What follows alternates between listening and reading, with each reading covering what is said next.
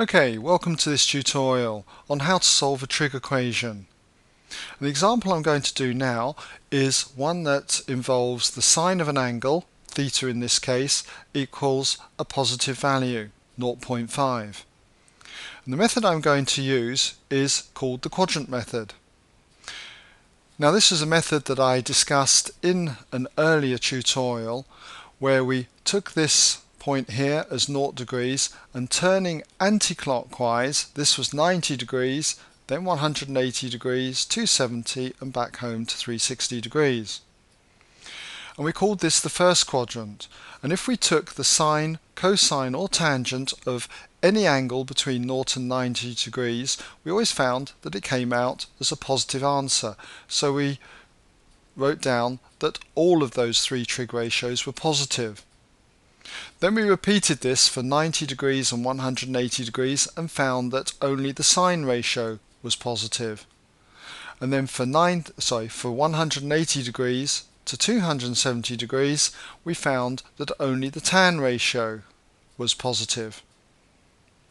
And finally 270 degrees to 360 degrees only the cosine ratio, cos, was positive. Okay. Now, how do we use the quadrant diagram then to solve an equation like this? Now in this equation we have that the sine of an angle is a positive value, 0.5. And so we ask ourselves, where is sine positive? And we can see from this diagram that sine is positive in the first quadrant and the second quadrant. So I'll just rub these out, okay? But if you can just remember that sine is positive in the first and the second quadrants, what we do is we draw a line in the first quadrant where sine is positive, marking this angle, and then we turn to the second quadrant and we draw another line, but make sure it's equally inclined to this horizontal line as you had in the first case here. So mark this in as being the same angle. Next, we need to find out what theta is. And we're not going to be able to find out theta unless we have theta in a particular range. And many questions that you do will ask you to solve equations like this for theta in a particular range. And one of the common ranges is theta is between 0 degrees and 360 degrees. Okay? So if we're looking at this range, then what we do is we go back over to the 0 degrees. Starting from here, we turn in an anti-clockwise direction. Okay? Remembering that this angle up here is 90 degrees. So the first value of theta that we come across is the one up to here. We always turn to each blue line. So the first blue line is this one up through here. So we mark this one in as theta.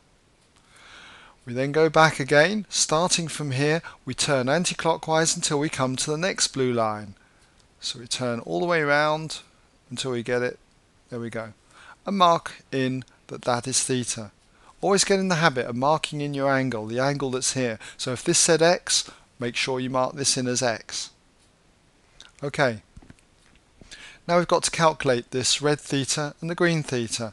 And the way we can do that is just simply on the calculator by taking the inverse sine, okay, of 0.5. So theta equals the inverse sine of 0.5. And the answer that you should get, okay, you should know this one actually without using your calculator, but it turns out to be 30 degrees. So just mark that in there.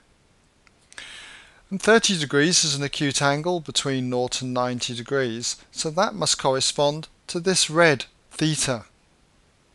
Now the red angle theta is exactly the same size as this blue angle that we marked in earlier, so I'm going to mark that blue angle in then as 30 degrees. And because we said that these two angles were exactly the same size, it will mean that this one here is also 30 degrees. And that's going to help us find the green theta now. Because to get that green theta, we know that to turn all the way around to here, half a turn is 180 degrees. So all we've got to do is do 180 degrees minus the 30 degrees, and that gives us 150 degrees. So this angle, the green angle theta, is 150 degrees. So that's our two solutions of theta in the range 0 degrees to 360 degrees.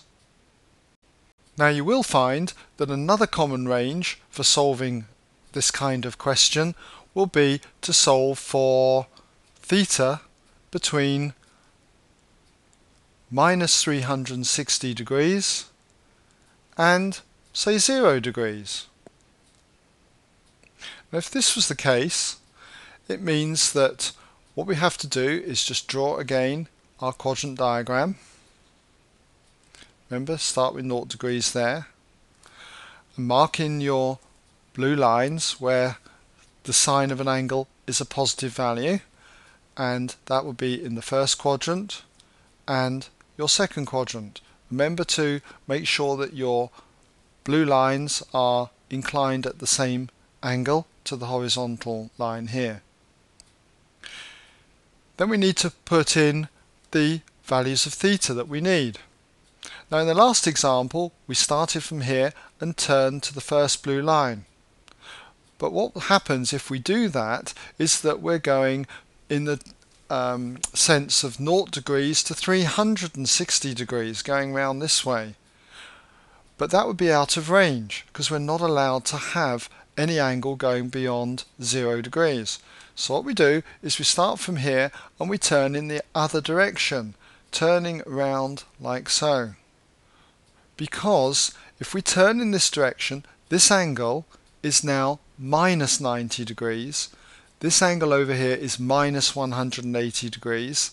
And so onto here would be a turn of an angle that is less than minus 360 degrees. So this is a possible theta.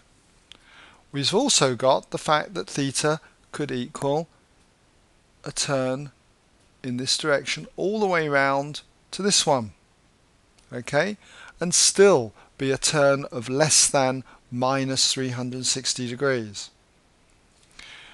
Now we saw earlier that when we worked out theta as being the inverse sine of 0.5, the calculator gave us that theta was 30 degrees. But clearly 30 degrees is not one of these red angles or the green angle, which by the way I should have written that in as theta. Okay, so how do we use this result of 30 degrees? Well, as we saw earlier, the 30 degrees relates to this angle up here, which also means that this angle in here, this blue angle in here, is also 30 degrees. And we can use the fact that of this 30 degrees to help us calculate the red one, which is going to be a turn of 180 degrees plus 30 degrees more. That's 210 degrees. But 210 degrees is really a turn in that direction. We're turning in this direction, so it's a negative turn. So what we have, you've got to be very careful to remember that it's minus 210 degrees. Similarly, this green angle, okay, this green turn will be a negative turn, and you can see that to turn the full way would have been 360. We're 30 degrees less, so that would have been a turn of 330 degrees normally, but because we're turning clockwise around here, it's a turn of minus 330 degrees. So in all, what we have is that at the end of the day, because we only need angles between minus 360 degrees and 0, the only ones that we need are the minus 210 degrees and the minus 330 degrees. Okay, so that brings us to the end of this tutorial, and hopefully you've been able to see how I've used the quadrant diagram to solve the equation and how I've used it in the two given ranges, and you should be able to then apply this idea in similar examples.